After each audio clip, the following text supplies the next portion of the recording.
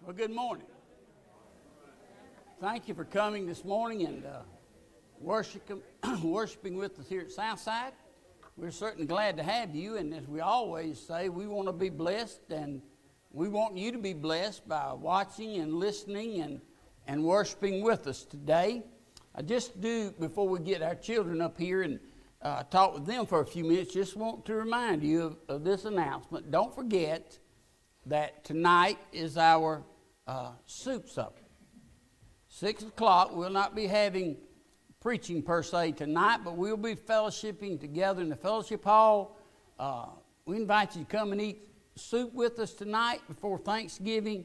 And those that are going to be working and serving in there, you're asked to be here at 5 o'clock to help get things ready and to get things ready to be served. So just remind you, come and eat, fellowship with us tonight as the church family here, and have a good time together tonight. All right, children, y'all come on down. There you go. Hey, baby, how you doing? Okay. All right.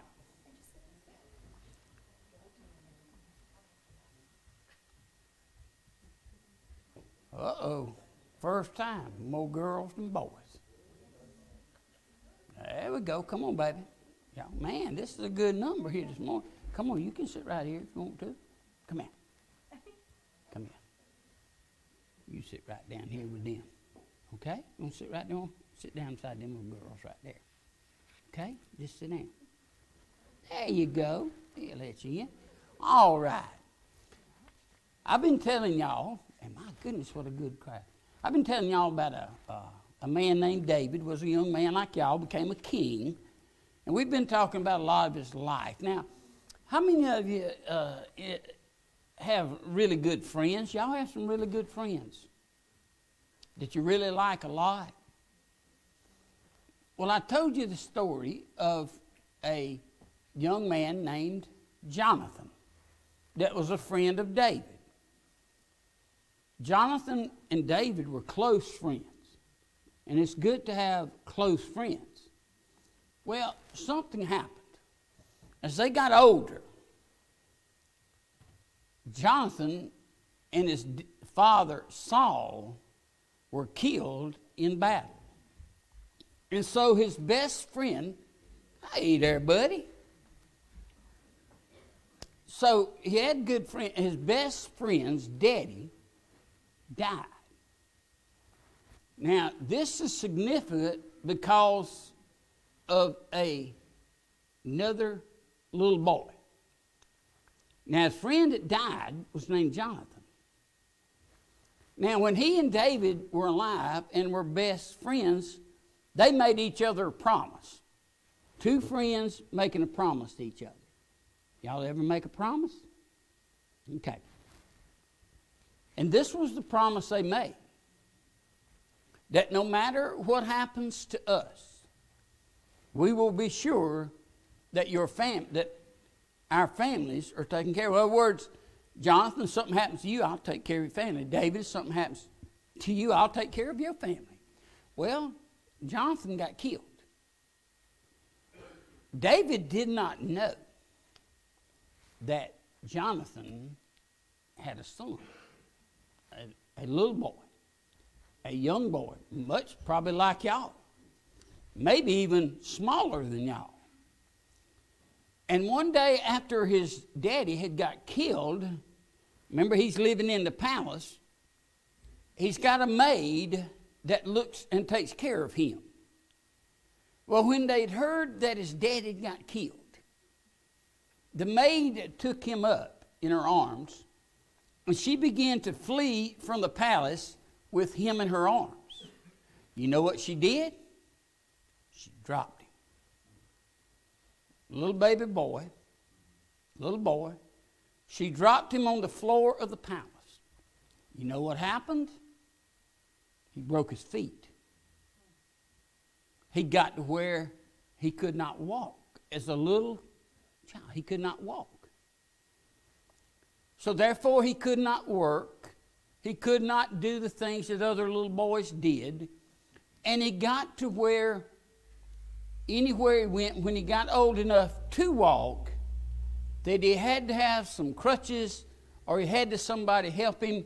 He never got where he could walk by himself again. That's sad, isn't it? Well, he doesn't know what's about to happen. Remember the promise that David had made to Jonathan?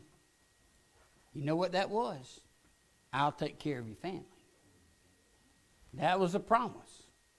When you make a promise like that, you don't ever know what you might do, but you keep that promise. Now, David one day was walking through the palace, and he called one of his servants to him. And somehow or another, he got this thought in his mind. I need to help somebody. And so he calls his servant in, and he asks him a question. And the question he asks him is this: is there anyone that I can show kindness to for Jonathan's sake? You know what he said? I want to help somebody. I want to do it in the name of my friend Jonathan. He's a rich man. He's got a lot. He said, I want to help somebody. And he asked, I like what the question that he asked. And this is a question that we all ought to ask. Is there anybody that I can show kindness to? Right? That's a good question to ask. Is there anybody that I can help? Mm-hmm. Is there anybody I can show love to? Right? Mm-hmm. And so guess whose name pops up? The little crippled boy. Now, y'all will never, ever, I don't think, let me rephrase that, y'all surprise me sometimes, ever guess what that little boy's name is? Mephibosheth. That's it. Now, since it's such a long name, hard to pronounce, we just going to call him Bo. Okay? Right. Simple down, instead of Mephibosheth, we're going to call him Bo. His name's like a boat. It's like a boat. That's good. Call him Boat, whatever. But we ain't calling him Mephibosheth because I can't hardly pronounce that. But anyway, he comes to him and said, there is one person that needs help. There's a little boy named Bo. Crippled. Can't walk. Doesn't have anything. And you're the king. And so if you got somebody you really want to help, let's go help Bo. Now, I'm going to stop there and tell you what happened next Sunday when David decides to help Bo. Now, remember the question. What can I do? Is there anything I can do to help somebody? Isn't that a good question? And we need to, you know what that's saying? That we need to be thinking of other people and things they're going through. I want to ask you this as we close. This little boy, as he got older, would walk around, could not walk by himself, had to have crutches or whatever to walk. Let me ask you this. Do you think anybody ever made fun of him? Come on now. Because he wasn't like them? Sure he did. It's easy to make fun of people that may not be like us. But we don't ever need to do that. Because God loves us and God gave us, then we need to try to be kind to those. Whether they're crippled, blind, or whether they're perfectly fine. We're to show God's love to all of them. One of my friends at my school made fun of somebody. Yep, see there? That's what I'm talking about. He said one of his friends at school made fun of somebody. Because he couldn't just say the words in the song. Mm-hmm. They were just making fun of him. Right. You know what we call that? Bullying. Right? We don't want to be no bully, do we? Mm-mm. We want to love people, right? That's right. All right, let's have a prayer, and then we'll go. What a good group this morning. Yes, sir, Lawson, go ahead. You go pray? That's a blessing.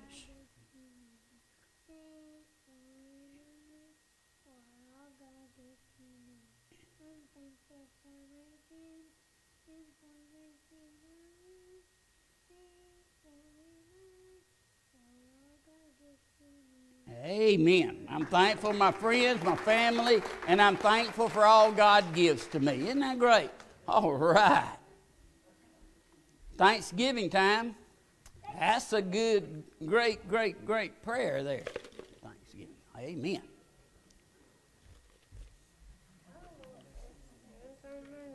You know what? Look at there.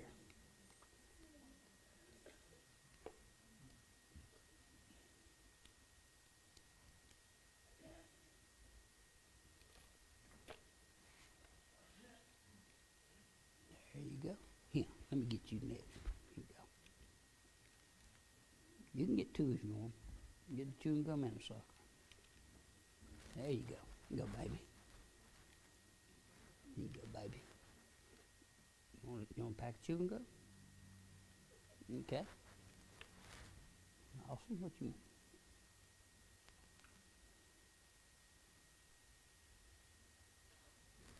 You go, baby.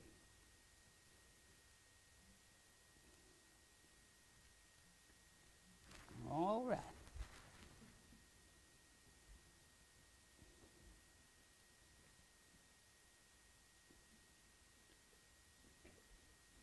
Here you go. Say the best for last. There you go. One dozen. One's enough. All right. Okie doke. 7, 8, 9, 10. Hey there, sweetie. Hey there, little girl with the curly hair. You want a sucker too? You can have both. That's enough. Okie doke. All right. Go with Miss Anna. She's going to take y'all back there and teach you if you want to go with her now. Back there. Thank y'all. Thank you, parents and grandparents, for bringing all these children here. Amen. What's your name? Okay.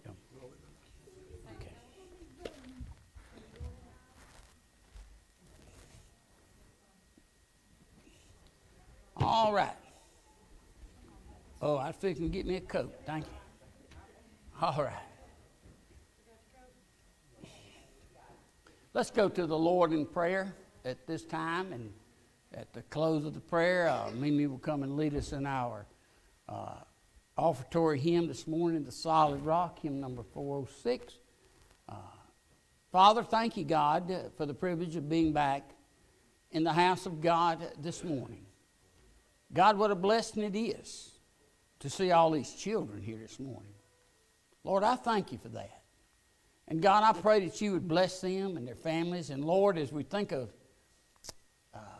the little boy Mephibosheth, that God was crippled, and yet somebody loved him.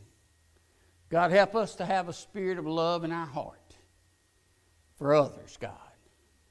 Never can always be about us, but it's going to have to be about others. Father, you came and died for the whole world, that none should perish.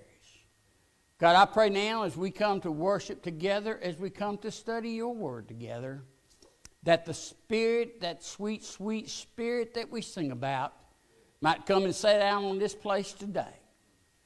And that, God, we might feel the presence of God here. That, God, you would speak to our hearts today. That, God, you would help me to be able to take your word and, God, to say something that would touch somebody's life. God, we thank you as we come into this spirit of thanksgiving. I thank you for all the blessings as we look on this past year. Not only individually, but in our families and in our church. God, you have been so good to us. There's a song by the McCameys that says, you've been so good to me. And Lord, I just want to say thank you for love. Thank you for mercy. Thank you for grace. Thank you, God, for caring when nobody else did. Thank you, God, for sending your Son to die for us. God, thank you of the promises in your Bible that we have to look forward to. Thank you, God, for answering prayers. And God, I could just go on and on and on with thank yous today. But I guess what I want to say is, God, thank you for loving us in spite of who we are. Thank you for loving us in spite of what we were. And God, thank you for loving us as we go on through this life. And God, may we have a desire in our heart to serve you. For it's in Jesus' name I pray. Amen. All right, Mimi, you come and lead us in our hymn number 406, The Solid Rock. Okay.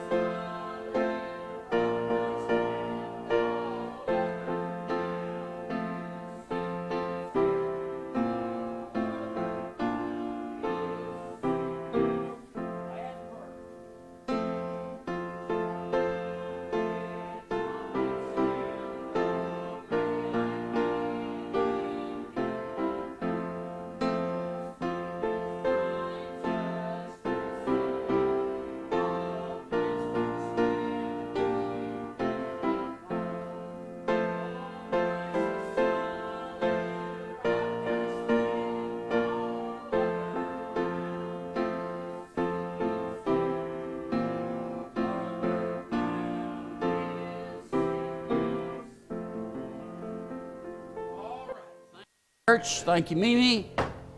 This time, Wendy is going to come and have our special music for this morning. Then I will come and bring the message on the rise and the fall of man.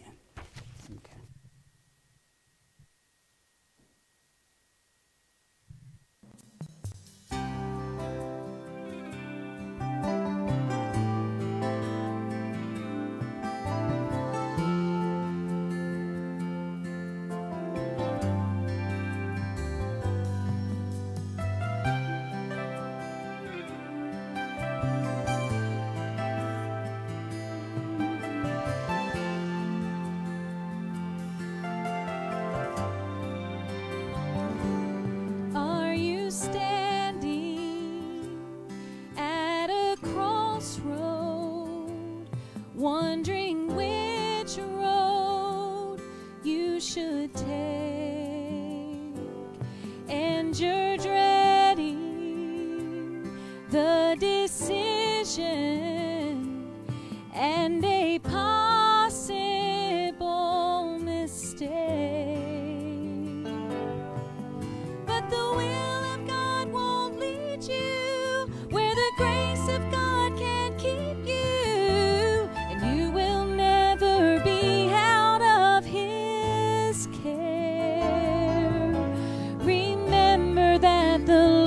Already there. Wherever you are, wherever you're going, God is right there beside you, seeing and knowing. Wherever you go, He already knows what lies ahead and what's behind, and you'll always find He's never too far from wherever you are. You are waiting to hear thunder and see lightning in the skies. Oh, but God can work His wonders through a still small voice inside. So keep listening and learning and continue on the journey, following the one who is the way. Oh, He's the only road we need to take. Wherever you are, wherever you're going, God is right there beside you, seeing and knowing. Wherever you go, He already knows what lies ahead and what's behind. And you'll always find He's never too far from wherever you are.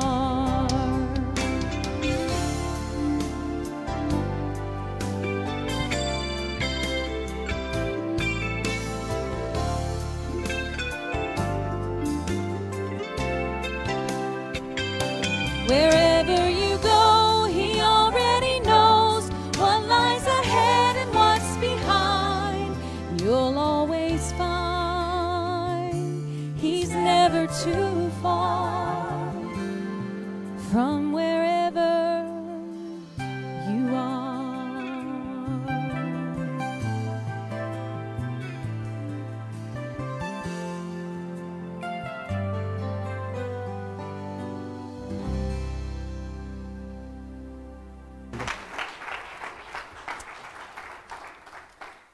Now, see, I didn't tell her what I was preaching today. Usually I do. But I said, I'll let her figure this out and see what she sings. And I had a, there it is. And I picked the title. A lot of times the titles I pick out don't mean anything. I just put them in there so you have something to read. They literally don't mean much. But I talked today and I put the title down as we're in the book of Hebrews. We're still in the second chapter. I mean, we stayed for 6 or 8 weeks on just a few verses, but we've moved on. But I'm going to tell you, Hebrews is not an easy book. It's not easy for me to relate it to you as I try to understand it. But in the book of Hebrews, the writer is trying to prove that Jesus Christ is better than any other method or any other way of salvation that man has ever found. So when Wendy sang that song, knowing the rise and fall of man, which ain't got anything to do with what I'm going to preach, but it just come to my mind. John Milton wrote a book many years ago. And in that book, he wrote the story of the creation of man. And he writes the story of the fall of man. The name of that book was Paradise Lost. I'm going to tell you about that because of that song. Later on, 4 years later, he wrote another book. And he entitled that book, he talked about man regaining and getting paradise again. And he called that book Paradise Gained. So in thinking about that, one of the lines she talked about, that God's going to be with you before you go. And as a matter of fact, he's already gotten there before you got there. And he said that what God leads you to, he will take you and see you through to where he's called you to. When God first created Adam and Eve, God put them in the most beautiful place that the world has ever seen. The world has never seen another place like Eden yet. And we'll never see another place like that until the Lord comes back again and takes us up to glory, the most beautiful place that there ever has been or will be. But there was a time, and this goes with the song, that God would come down and walk with Adam. When God and man were that close. And the Bible says that there was a relationship there like there's never, hardly ever been since the first part of the Bible in Genesis. Where God would come and walk in the evening, talk with Adam, discuss what's going on in the world. And God had blessed them, and life was innocent, and there was no sin, and there was a relationship between God and man pretty much like there hasn't been since then. Now, what happened was this. Man brought about his own downfall. And it all began with a man named Adam. I want you to turn with me to the book of Hebrews, and we're going to move. Now, I stayed so long in chapter 1, stayed a long time in the first 4 verses of chapter 2, 6 weeks. So we're going to move to chapter 5. And what we're going to find in these chapters, if I can explain it to you like I want to, how God explains the rise and the fall of mankind.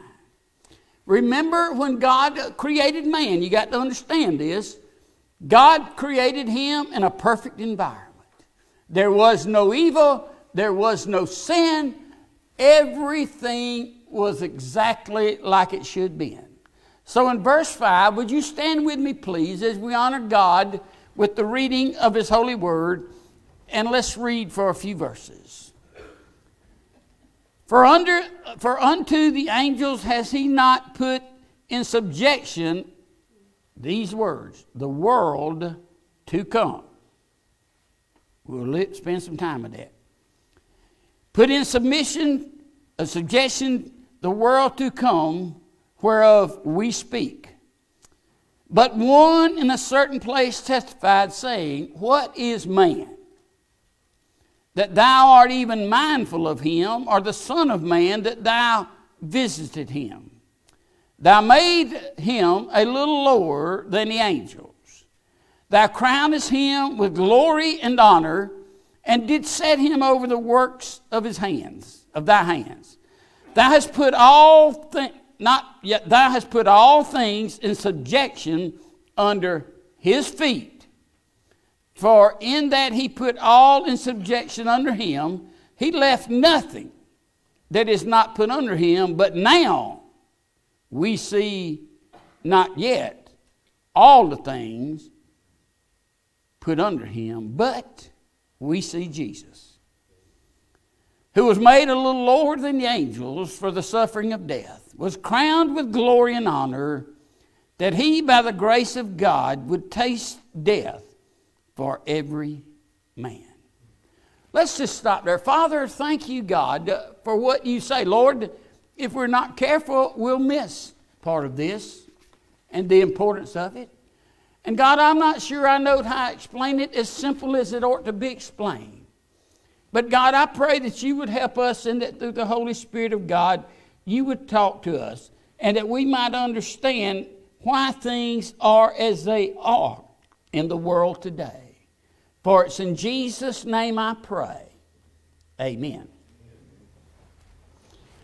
What you see here was the rise and the fall of mankind because of what mankind did in his lifetime.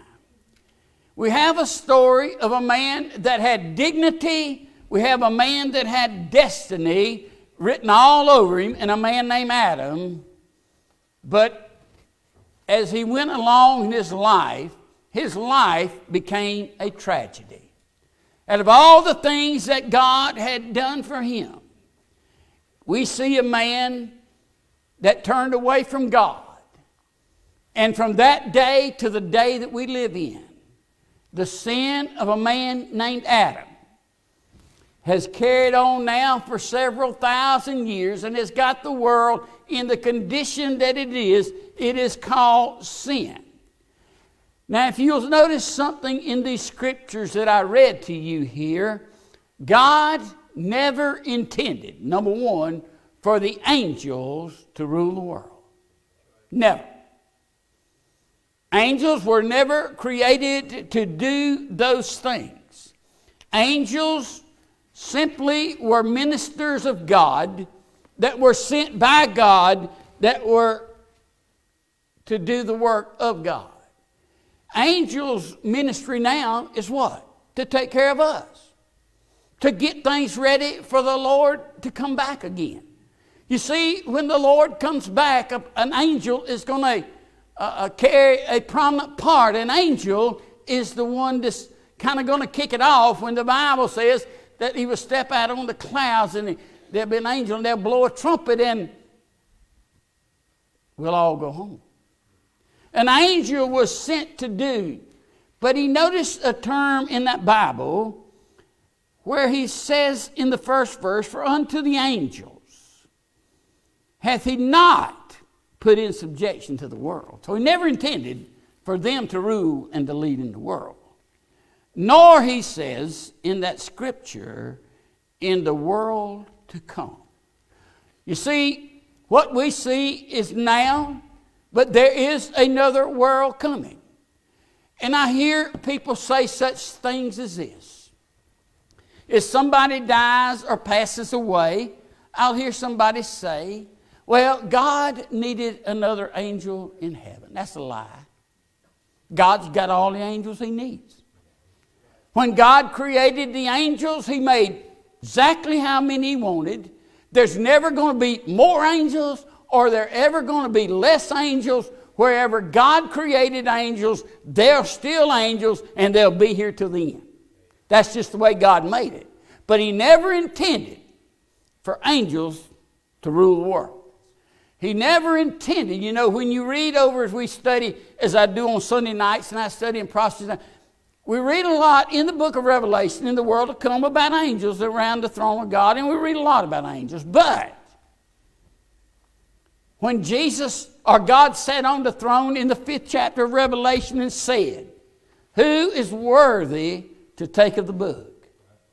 There was not an angel that had been created by God that was worthy to take the book. The book was the title deed of the whole world that could put the world under his subjection. The reason there was no angel that could take that was this.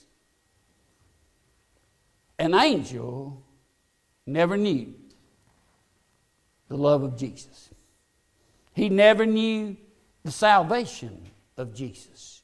An angel is just a creature created by God. Oh, we got this picture of them flopping around with their wings up in heaven. And well, when Uncle Joe died, he went up there to bed. God needed an angel. No, he didn't. You ain't going to be no angel when you get to heaven. You wasn't no angel down here. You ain't going to be no one when you get up there. Transformation takes place, but you ain't going to be an angel. But that's what I guess that's a word of comfort. And he talks about the world to come. In studying in depth on this, you know what he's talking about there? And it's amazing. I was asked about this Wednesday night after we got through prayer meeting. Somebody did not understand. Here he's talking about in the world to come. In that prescription there, he is talking about the millennial reign of Christ that is coming. That's the world to come. In a world that's coming, and I believe soon and very soon, Jesus Christ will open up the skies, come out of heaven, and the armies of heaven will come with him, and he'll come down to this earth, and he'll take over the world as he lands in Jerusalem. And the Bible says that he creates a new heaven and a new earth. The angels aren't running that, folks. We are. I had this question asked me. I had a question asked after services Wednesday night. Someone was going out. Did not understand the 1,000-year reign of Christ. Are we going to have to, the question was, are we going to have to wait 1,000 years? No. We might not have to wait another year. The years of the 1,000-year reign of Christ, when he comes and takes over and rules the world, will appear after the Antichrist has been, and immediately when he kills the Antichrist and casts him to a lake of fire, then he comes. And not he and the angels take over, but the armies of heaven, those that have been saved, we're going to come down and what are you going to do for 1,000 years? What are you going to do in eternity? Remember, there's going to be a heaven, there's going to be an earth. God's going to have a job for you. What's to go preacher? I ain't got a clue. But he says we're going to help him rule, not the angels. What God intended in the Garden of Eden that never happened. So we have God's intention. Secondly, and I have to hurry, we have man's insignificance. We love man. Why? Because we are one. But in the grand scheme of God's plans, man is not very important at all. Physically. Physically, he's not important at all. I read this story about man. And the story was this. If you take a man's body, and you take that body and you break that body down, physically, you break it down, then what happens in this is that if you break all, you want to know how valuable you are physically? If you broke down every chemical that was in your body, sent it off to a lab, and you found out every chemical that was in your body and everything that you were made of, do you know how much you'd be worth? I'm not a scientist, but I read this from a scientist. In the world that we live in today, including inflation, you know what a man's body would really be worth? Less than $1. I didn't say that. I read that. I ain't smart enough to figure that out. But in the grand scheme of things, physically, we're not worth much, are we? From dust we came, from dust we're going back to, right? So we're not very much physically. But then there's another part of man. There's the physical part of man, and then there is the mental part of man. Man has become very smart. in all my years, and they're starting to become very significant now, there's never been a time in the history of man that I know of where we come into a field where everything is specialized now. You remember, I remember when growing up, 60-something years ago, that when you went to a doctor, he did everything. If your ear needed fixing, he fixed your ear. If your arm needed fixing, he fixed your arm. If you needed to have a baby, he'd deliver the baby. He would even come to your house when I was raised up. But in a world that we live in today, everything is specialized. Your doctor can't do jack. And I love my doctor, don't get me wrong. But if I got something wrong with my ear, he'd go send me to an ear doctor. If my shoulder hurts, he'd go send me to a shoulder doctor. If my knee hurts, he'd go send me to a knee doctor. We have specialized everything to all a doctor can do is tell you what he thinks wrong with you and then send you somebody to fix you. That's what they were. Dr. McFadden, I love you, but that's the deal. Specialize in everything. And we live in a world. I read this too. See, I read all this stuff. It's amazing I remember this stuff. Amazing I remember anything. I can't even remember when I pour a drink to take it with me into the living room. My wife has to bring it to me, and I just got through pouring it and sit down. Watch her shaking her head. Every day that happened in my life. That in order to keep up with how fast things are moving in the world today, mentally in the world that we live in, this is what it says.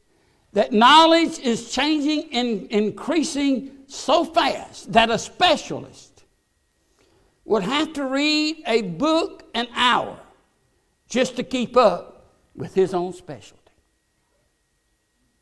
I didn't say it, I read it. But that means this. If you got to see a specialist about anything, don't wait 2 weeks to see him, because he's already 24 books behind if you do. I'm going to tell you that right now. That's the reason they don't give you an appointment for 2 or 3 months, because they got to catch up so they'll know what's wrong with you. That's why they call it practicing medicine. That's the world we live in today, and it's supposed to have made us better. So when you think of those things, man not only isn't very valuable physically, but man less alike desired to be mentally in this age of specialization that we live in today. But man always has had the potential. I believe this. When God created Adam and Eve in the Garden of Eden and He placed them in the most beautiful place in the world, and God looked ahead and He intended for them to rule and to reign when He created them.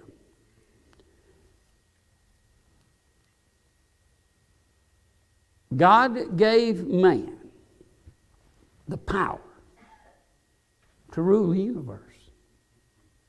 What did He say to Adam? I'm going to put the animals under your feet. I'm going to put everything that I've created, Adam, I'm going to put it in your charge, didn't He? Now, the only thing you've got to do is be obedient and faithful to me, and you can rule the world forever. That was the rise of man right there. God offered him everything.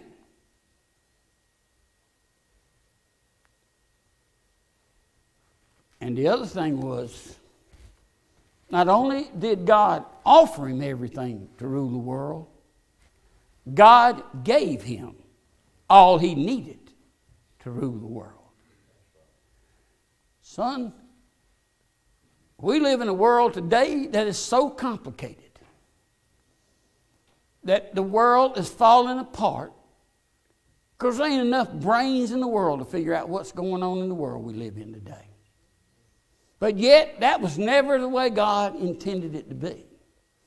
God intended it that one man would rule and reign in this world for God.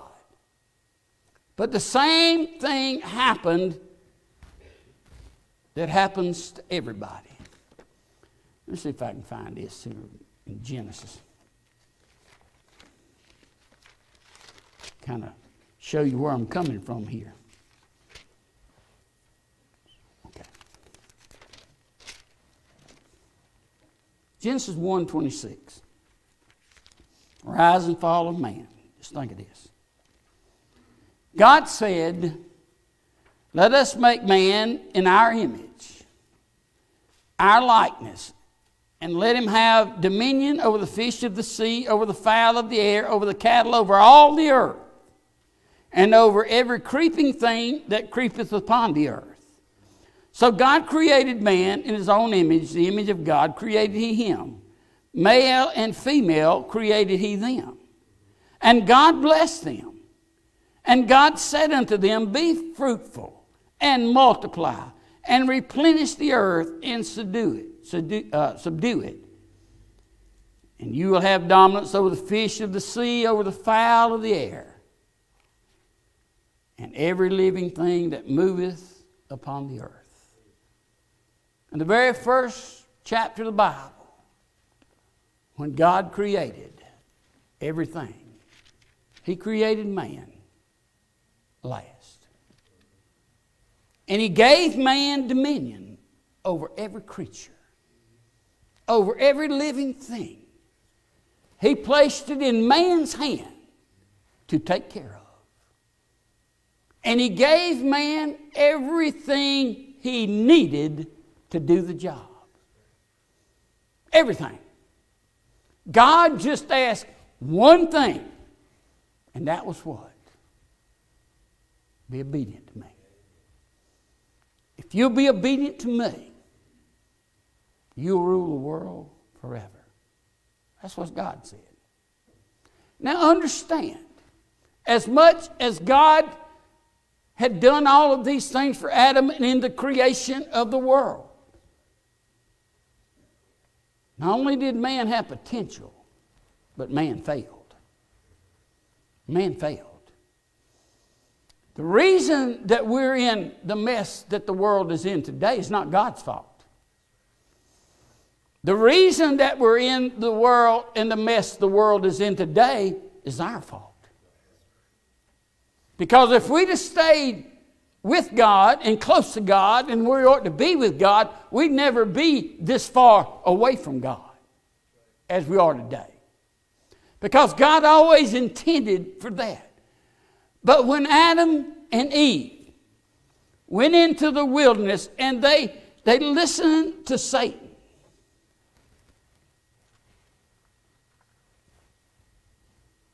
Satan was alive. But listen, this is a story that most don't know. Satan was here before God ever created the heaven and the earth. Satan didn't just pop up somewhere along in the history of mankind. Listen, Satan was here in the very beginning. Because where is the first place in the Bible that we find him at? In the Garden of Eden, Miss Janice. That's exactly right.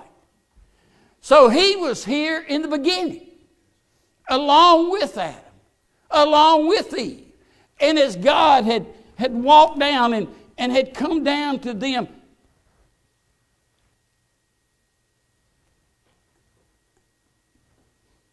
they failed to live up to what God intended them to be. You ever think if Adam and Eve would think now, God, if I just hadn't took that apple off that tree. If I just hadn't gave in a little bit. You see, all Satan wants you to do is to give in a little bit. He'll never show you the repercussions of sin. Sin always has repercussions. It cost Adam the whole world. You think about that. You may think sin may cost you your marriage. Sin may cost you your job. Sin may cost you your family. Sin may cost you your health. It cost Adam all of this. Wife, child murdered by another child, kicked out of the most beautiful place on earth. Do you understand that a bite from an apple caused him to lose everything? And he never felt the potential that God put him in the world to do. And this is what's happening. And I'll try to close for this. Instead of having dominion over the universe, this is what's happened. This is us today. Man has found himself powerless over this universe today. Climate change, baloney. Oh no, rephrase that. Climate change happened, but it ain't my fault. My truck is not the reason we have warmer weather. The reason we have warmer weather is because God makes it warmer. And the reason it gets cooler is God turns the thermostat down. Not because we fly in a jet plane or drive a car or do this. I'm going to tell you one thing. They make all the electric vehicles they want to make, and the weather's going to be what God says it's going to be. I'm going to tell you that right now. Man will never understand what he's lost. Because man, because of Adam, has no power to control the... Look back where we started. I want you to go back to what I read to you in Genesis. God, in the beginning, gave man the ability to control the whole universe. You did see that, didn't you? The birds in the air, the oceans, everything. It's yours, Adam. If you want it hot, turn the heat. I'm turning it over to you. But Adam blew it. Adam blew it. And because Adam blew it, we live where we are today. That's the deal. That's where we are. Man lost control. Let me tell you something. You don't know how man's lost control? Terry, if you want to go catch a fish, you ain't going to catch that fish unless that fish wants to bite. I'm going to tell you that right now. If that sucker wants to keep his mouth shut, he's going to shut, and you can throw every bait you got out there you want to. But there was a time when man could control that. You can't control if a bird's flying by. You can't say, bird, go over there and land on that limb. That bird don't give a rip what you say. He used to. He used to care about that. You can't tell that dog, stay out of my flower bed. But if you'd have been Adam and hadn't have failed, you could have looked at that dog and said, dog, you don't belong there, so don't go there. And that dog would listen to him. We've lost authority in the world because of sin. It's sin. It's always sin. That's what he's talking about here. And man will never understand how much is lost. Because when God created man, God put him on a lofty pedestal. God set him up high and placed him there. And we'll never understand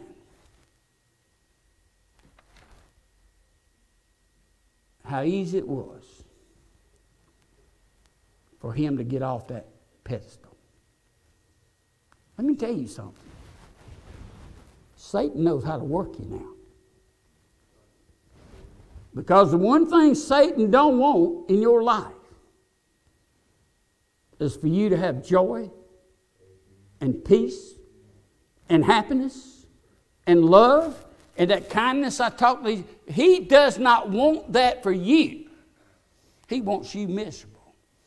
He wants your marriage strained. He wants your job maybe here today, gone tomorrow. He is your enemy. He started in the Garden of Eden. And then after all these years of living and preaching and being around, and I understand Adam. I do. Temptation is a terrible force now. And what do we always say about temptation, about the devil? He'll take you further than you want to go, keep you longer than you want to stay, and it'll cost you more than you want to pay. That's what he does. He'll always let you see the good side, but he'll never let you see the outcome. The Bible says that sin lasts for a season. The Bible says that you reap what you sow. If you reap sin, you get sin. If you reap good, you get God.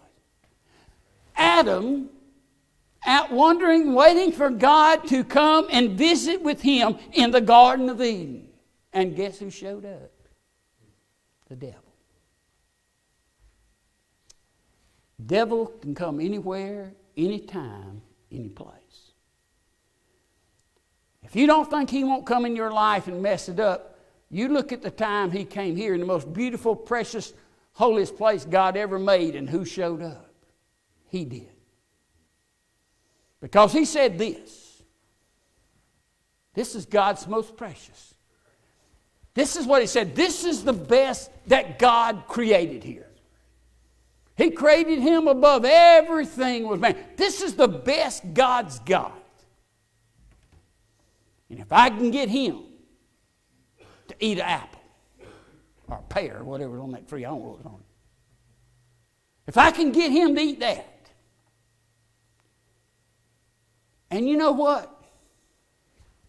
As I look about this and I think about this, man, it didn't take much for God to get him to mess up, did it?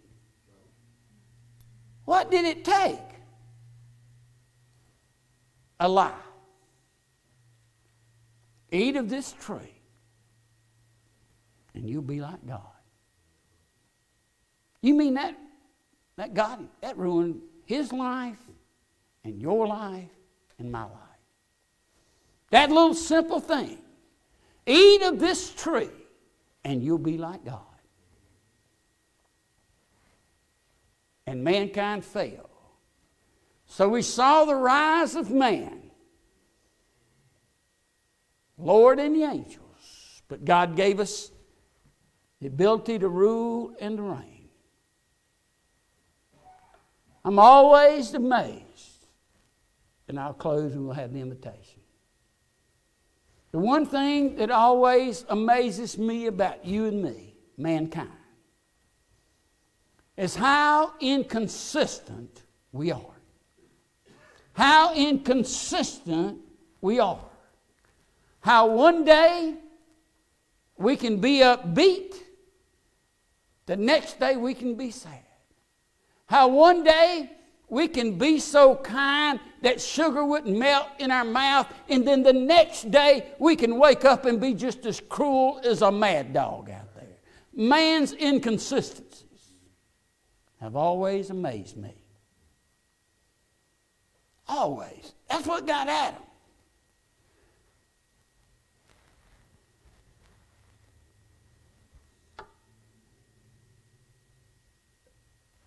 In this scripture, there's one word that you will note in almost every verse of scripture. And that word is the word glory. Glory.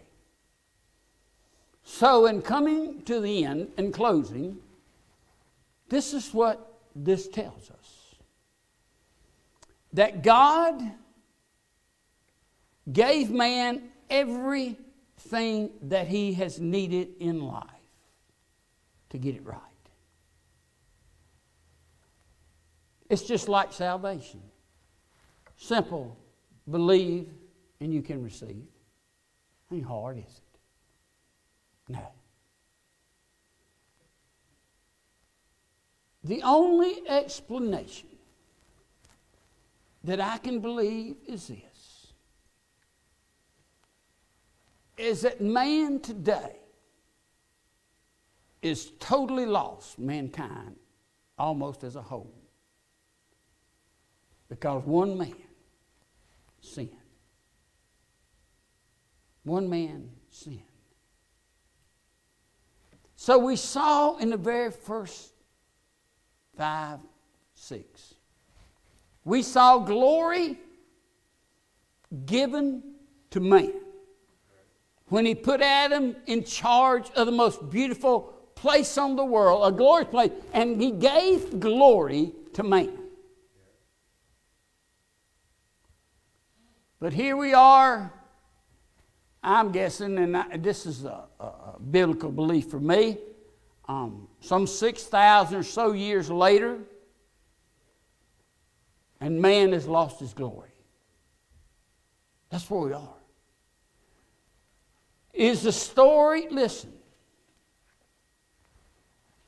where we live today is the story of God's glory being removed from mankind. You see, when you ignore God, and this goes to an individual as well as a people or a nation, that in your life, when you decide to ignore God and live as you want to live, do what you want to do, and God never has a say-so in anything, then God will remove His glory from you.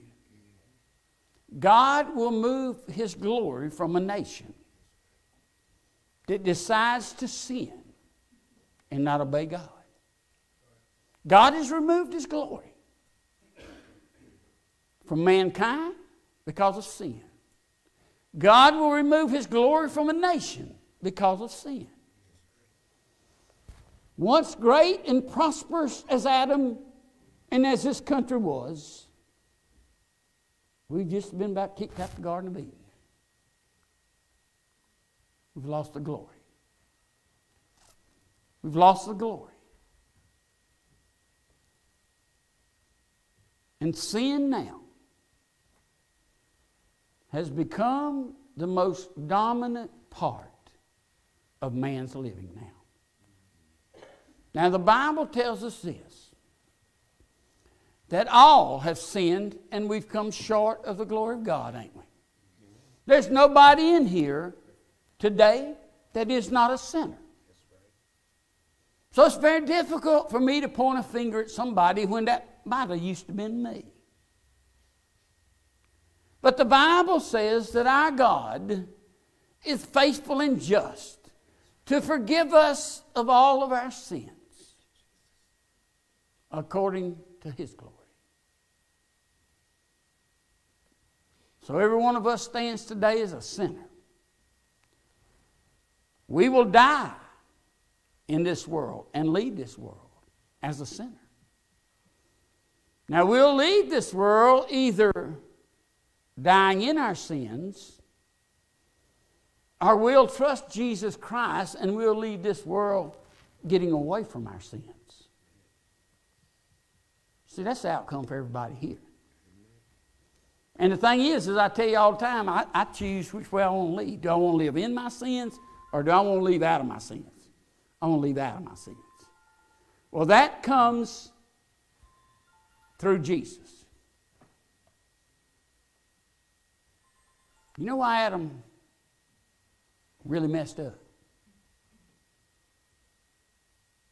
When God asked him, remember that day God come down to visit him? And you said, Adam, where are you? You usually meet me right here at this bench in the park, and you're not here. And Adam's hiding behind a bush, wrapped up in a fig leaf, ain't he? And he lies to God. I wonder what would have happened if Adam had said this. God, I blew it. Man, there was a snake down there. Got to talking to me. I never had a snake talk to me before, and he promised me this and promised me that, and I listened to what he had to say. God, I'm sorry. God, would you forgive me of doing that? I'm feeling naked now. God said, you are naked. But God still loved him. He said, I'll tell you what I'll do. I'll cover you up. And the first sacrifice that was ever made in the Bible that incurred blood was when God killed an animal to make a covering for Adam and Eve.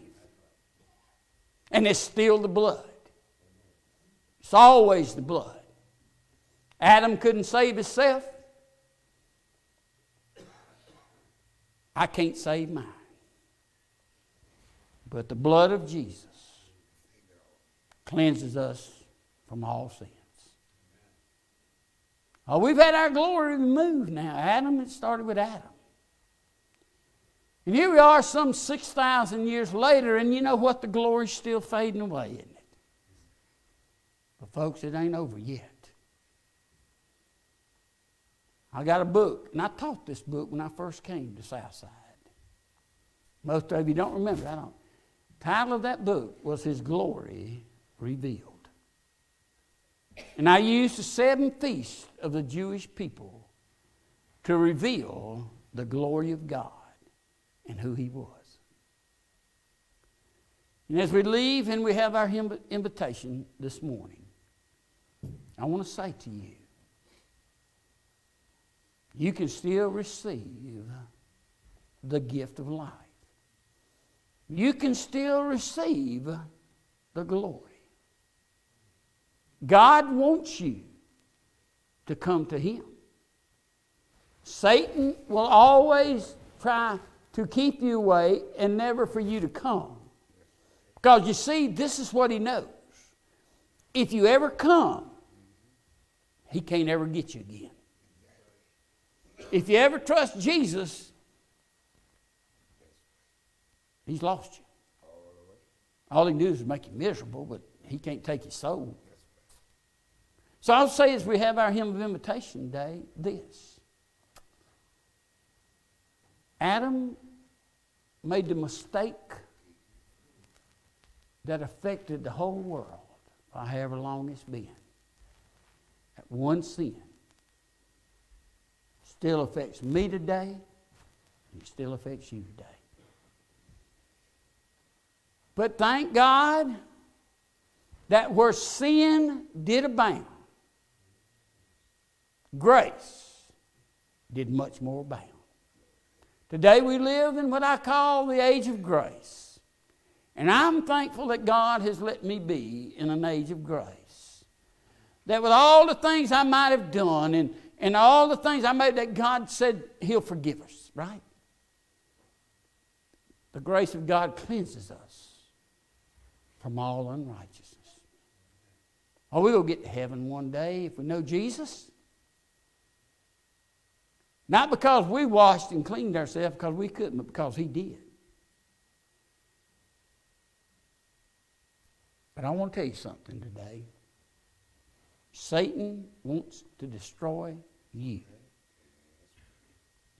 He wants to destroy your family. He'd love to destroy this church right here.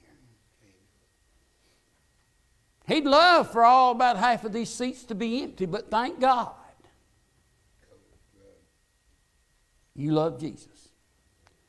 So as we have our hymn of invitation, just a simple thing, and I can't help any more without closing like this. Sin can keep you out of heaven. But you can deal with sin and get to heaven. You're not perfect. God knew you weren't. But the invitation of the Bible is always the same. C-O-M-E. Come. And I'll wipe it clean. And I'll make you pure. And I want to ask you today, that first scripture I read to you, he used the term, in the world to come. Where will we be, or you be, in the world to come? Different world coming. This is not going to stand. Where are you going to be? That's the question you have to ask. And I want to tell you, God loves you today. And that's the only thing you got to do is say, God, I want to be in that world. Lord, I don't understand it, but God, I know what I want to be. I know where I want to be. And I pray you help me get there, and God will say, all you got to do is ask. You may be here today and you have somebody that you love that needs your prayers today, that needs to hear. No, our Sunday school lesson this morning was about being consistent in our prayer life. People need our prayers today. Paul told them in the lesson, he said, please pray for us. Pray for me. Prayer. There may be somebody in your family, a friend, somebody you work with. You know they're lost. Maybe God's put you here to pray for them. And you know what? Your prayer may be the difference. Because as y'all hear me say all the time, I'm going to tell you why you're saved today. Because somebody prayed for you. Somebody prayed for you. That's how it started. So as Mimi comes to lead us in our invitation hymn, hymn number 320. How is it? Is glory revealed? Has God's glory? Do you have that in your life? Do you want it? You just come. Say, preacher, I don't understand everything you said, but I know one thing. I want to go to heaven. I want to get it right. I want my name written down. Or I might want to join the church, but this is one I know. I got somebody I want to pray for today. Whatever God leads you to do.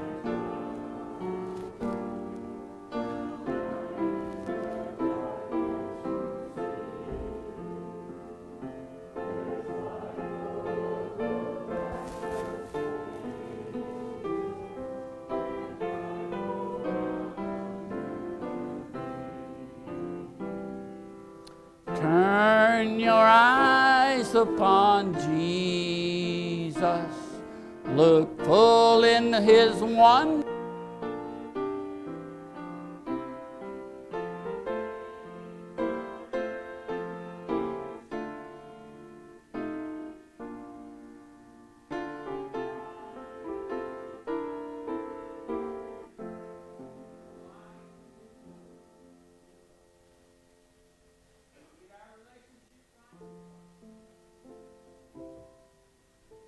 We'll see things from a different viewpoint. We'll look at things different.